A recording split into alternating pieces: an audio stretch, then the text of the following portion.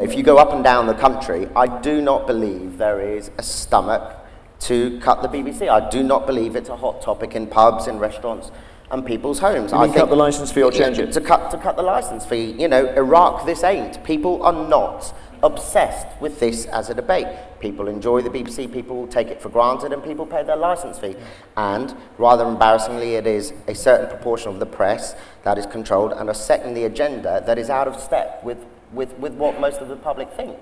And if we carry on sleepwalking into this sort of disaster, it would be a bit like, you know, arriving in Egypt to find that they've knocked down the pyramids because Rupert Murdoch thought they were getting a bit old, you know, and they were out of date.